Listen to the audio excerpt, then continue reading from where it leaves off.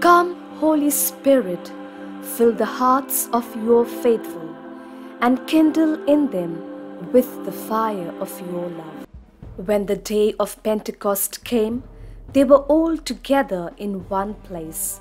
Suddenly, a sound like the blowing of a violent wind came from heaven and filled the whole house where they were sitting. They saw what seemed to be tongues of fire that separated and came to rest on each of them. All of them were filled with the Holy Spirit and began to speak in other tongues as the Spirit enabled them. Acts chapter 2, verses 1 to 4. This Sunday we celebrate the feast of Pentecost, the descent of the Holy Spirit upon the apostles who were full of fear in the upper room in Jerusalem and were gripped by a terrible sense of failure and inadequacy.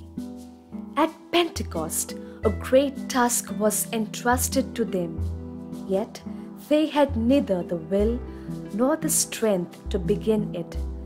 The Holy Spirit launched them into the world to do the most exciting and worthwhile work of all, to be witnesses to the resurrection of Jesus and to preach His gospel of salvation to all people.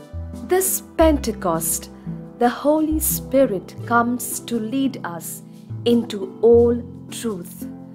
The Holy Spirit searches our hearts and will show us any areas of our life that are not what they should be. The Holy Spirit does not condemn but convinces us by gently and lovingly leading us along the path of honesty, truth, repentance, and change. We are invited by the Holy Spirit to move into new realities of freedom, liberation, and just living, a reality of the fullness of life beyond pain, suffering, wars, poverty, and fear. Close your eyes and make this act of surrender to the Holy Spirit. I rest in you, Spirit of life.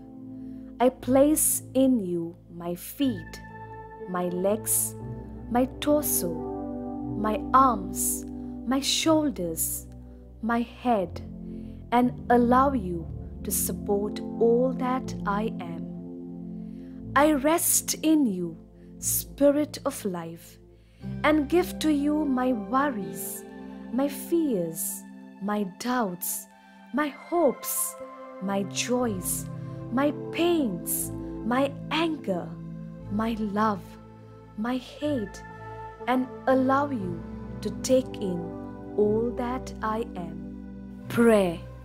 Holy Spirit, we thank you for the special powers and abilities you have given to us. You are the source of the many different spiritual gifts that you distribute to believers so that we can help each other and build up the church. Empower us, we pray, with your gifts of teaching, miracles, healing, helping others, leadership, and more. But most of all, empower us to love you with all our heart, soul, and mind, and to love others as we love ourselves. Amen.